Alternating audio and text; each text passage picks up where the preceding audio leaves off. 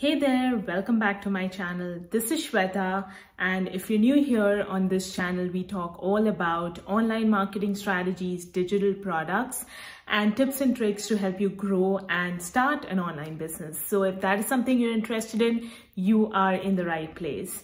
In today's video, we're going to talk all about how you can actually start creating and selling digital products. So if digital products have been on your mind, if you're thinking about creating one, this would be a great video for you. Also, I recently posted a video where I spoke about some digital product ideas to help you get some perspective on the kind of digital product ideas you can create in your business. So if you haven't checked that out, definitely check that out after this video. But without further ado, let's get into talking about creating and selling digital products. Okay, so when it comes to creating digital products, before you get started, there are two main things that you should keep in mind. So the first one is the niche or the audience you're creating a digital product for. And this is important because the best kind of digital products solve one specific need of an audience.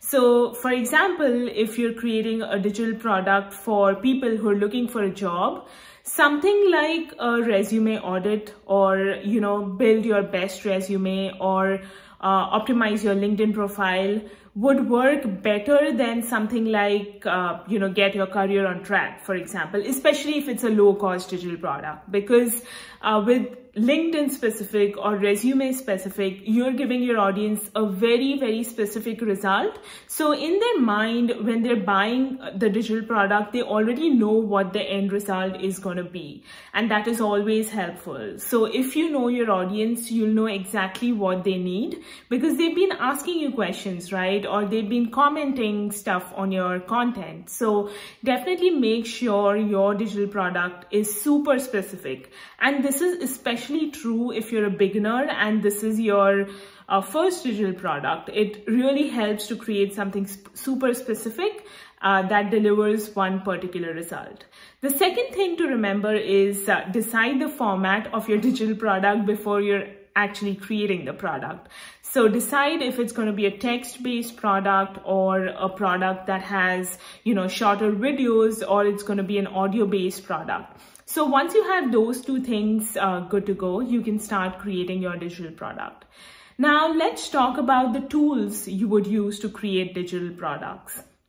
So first, let's talk about text-based digital products. So if you're creating an ebook where, you're writing a lot of content as part of the ebook, I would highly suggest using Google Docs to write out the content because it's always easy to format in Google Docs. And then you can create the cover of your ebook in Canva, which is a tool that you can use even if you're even if you've never designed in your life. Canva is a great tool for beginners and it works, I wouldn't say it's as good as Photoshop or InDesign because of course there are more advanced and complicated tools, but Canva is good enough for your needs. So you can design your cover in Canva and your text in Google Docs, and then you can combine the two either by pasting all your content into Canva or by pasting the cover that you've designed, downloading it, and then, adding it as the first page in your Google Docs. So this is a really simple way to create your ebook without much complications and without, thinking about what complicated platform you need to use.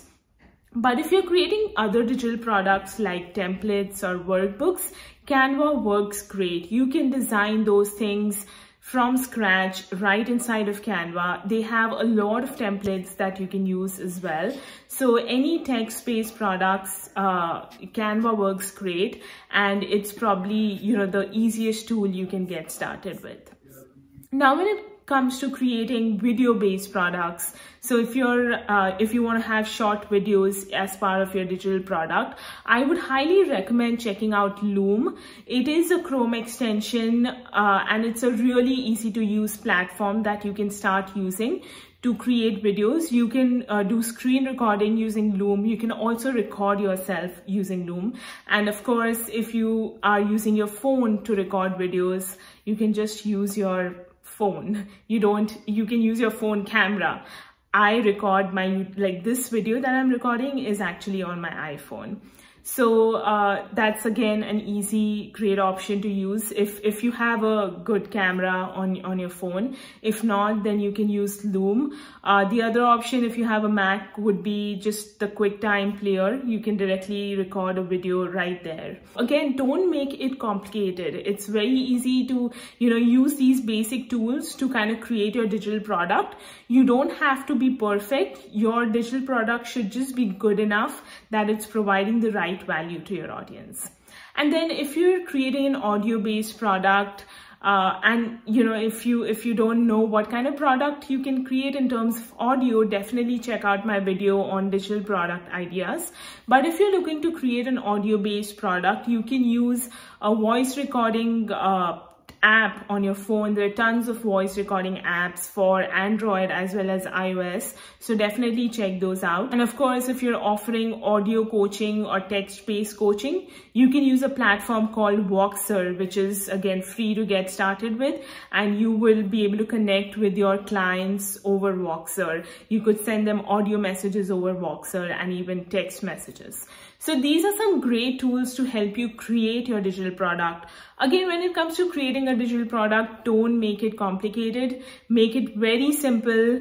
And the goal here is to get started, have your digital product ready to sell rather than, perfecting it. The second part of the video here, I want to talk about how you sell your digital products. Now, again, a lot of people make this really complicated. It is not. There are two parts to selling your digital product. First of all, you want to collect the payment. So where is someone going to go when they're looking to buy the product from you? So that's the first part. The second part is delivering the product. So what happens after someone pays you for the digital product, right? So there are two separate things. So first, let's talk about delivering. So how are you going to deliver your digital product? Now, a lot of platforms that you could use to sell your digital products offer you the features where you could deliver the product, right? So that's a great option. Again, the easiest option would be the platform you're using would let you deliver the product. But if that's not the case, you could deliver the product right inside of Google Drive. I think that's the easiest way to deliver a digital product. And I've done this in the past. I would just create a folder, that has all the documents I want to share with someone who's bought that digital product from me. And then I just share with them the link to the Google Drive folder. So once they click on the link, they can open the folder and they can save the folder as a copy, and they'll get all the documents that are part of my digital product. So I've definitely done this in the past. The other easy way to deliver your digital product is right inside a Facebook group. So you could just create a Facebook group, upload all the videos, or even shoot live videos inside the Facebook group itself. You could upload any documents, any PDFs that you're sharing with your audience who bought those digital products, and just invite them to join the Facebook group. So that's another really easy way to deliver your digital products. So now that we've spoken about delivery, let's talk about selling. So one of the easiest ways you can sell your digital products is by installing or embedding a PayPal button on your website or sales page. So if you have a WordPress website, or if you're using Squarespace, you could just embed the PayPal button to, get people to pay for your digital product. And then once they pay you, you could just send them an email with a link to the Google Drive or the Facebook group. The other option, which is also free, is a platform called Payhip, and I've done a video on that. Payhip is a great way to deliver to sell and deliver your digital products, because it's free to get started with. Of course, you're charged a certain percentage of your sales, but it's only if you do end up selling something. So definitely check out Payhip. You can get paid for your digital products, and you can also use Payhip to deliver those digital products. Easiest platform in my opinion. And you also have other such platforms like Gumroad and SendOwl that you can definitely check out. I'll share those links in the description box. If you're in the advanced stages of selling digital products, I would highly recommend two platforms that I really like. The first one is MemberVault. It is a great platform. They have a great community on Facebook. Definitely check it out. And the second one is Kajabi, which is one of my favorite platforms to sell digital products, courses, as well as coaching. They also have a new feature where you can set up your own podcast on Kajabi.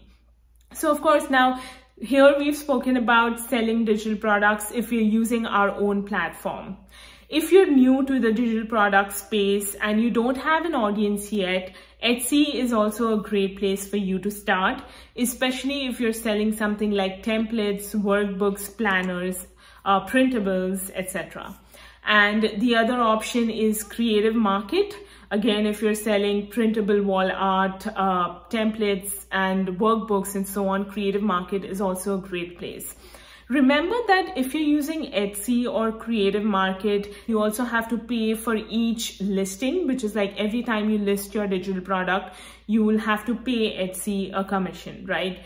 So Etsy again is a great option if you're new and if you don't have an audience, but I would highly recommend if you do decide to sell on Etsy, you should on the side also start building your audience either on Instagram or TikTok or YouTube to help, you know, grow that audience so that eventually you can move from Etsy to having your own platform where you're selling your digital products.